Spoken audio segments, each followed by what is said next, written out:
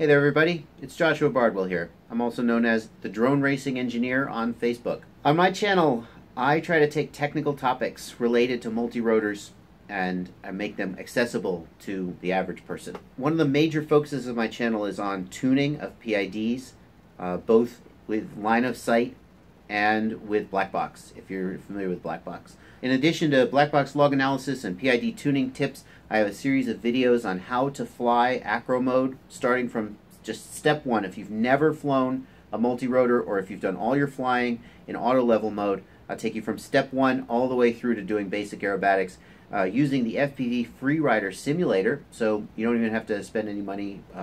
All you need is a computer joystick or a transmitter and download this free program and you can get going. After I finished that series, I went on and made another series in the real world using actual copter with Blackbox stick overlays so you can see exactly what my sticks are doing.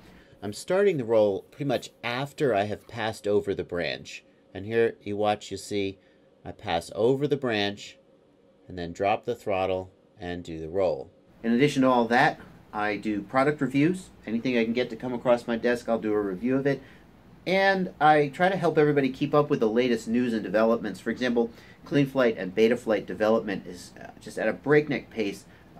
Features are being added faster than anyone can understand them. And so I try and sort of distill the essence of that stuff down to a level where a new feature, like for example, a popular one has been air mode. Sort of break down, what is that? What is that doing? What does it mean when you enable it? So that kind of thing. But I'm not just an instructor and a pontificator. I'm also a pilot, a mediocre pilot, not a great pilot, but I love quadcopter racing and acroflight. I really love acroflight a lot.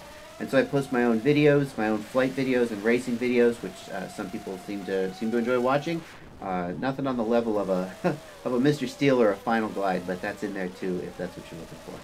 I think it's nice to know that the guy who's reviewing the frames and talking about the features of the firmware is not just doing it from the perspective of a desk jockey, right? Like, I may not be the best racer or the best acro pilot in the world, but I am out there tearing it up, and if something isn't good, I will probably be able to tell you.